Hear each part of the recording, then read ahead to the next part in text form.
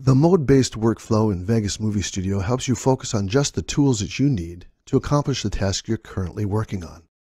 You can switch to any of the modes at any time and switch between any specialized mode and power user mode whenever you want to. If you want to start with modes right from the beginning of your project, click the Easy Editing Modes button in the welcome screen. This takes you directly to mode number 1, the Add Arrange Media mode. Further, this mode brings you directly to an open dialog where you can navigate to the media on your computer drives and add it to the project storyboard.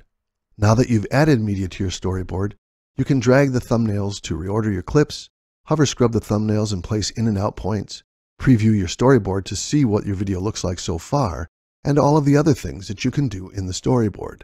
Notice that all unnecessary tools and buttons have been removed so that you can focus completely on the tools you need for adding and arranging media. Each mode includes the dashboard window, which lets you instantly switch to any other mode, including Power User mode, where you have full access to all of your tools. Click the Power User mode button now. Notice that your timeline already contains events for the clips you added and arranged in mode number 1. Now let's add text. Click your timeline at the location where you want to add your text.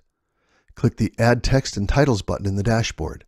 Again, Vegas Movie Studio switches to show you just the tools you need to work with text. In addition, a text event now appears on your timeline at the cursor location on the text track. If you didn't already have a text track, Vegas Movie Studio creates one for you. The text parameter controls are open and you can immediately change the look and attributes of your text. Each time you click the Add Text and Titles button, this mode creates a new text event, so make sure you reposition the timeline cursor before you click, so that your text events end up where you want them. If you don't first reposition the cursor, the new text event will lay right on top of the first one. To add generated media graphics like color gradients, noise textures, or solid colors, click the Add Graphic Elements button.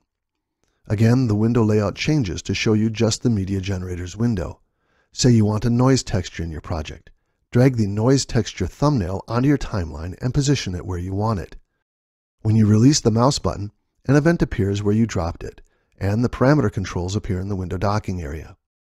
Choose a preset from the preset drop-down list or adjust the parameters to get the look you're after.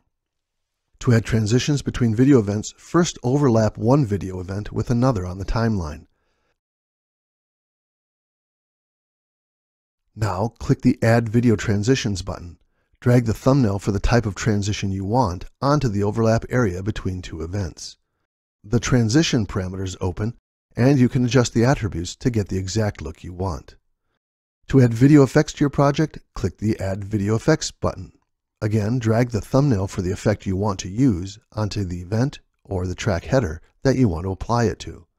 The parameter controls for that effect appear, and you can adjust them to get the look you're after.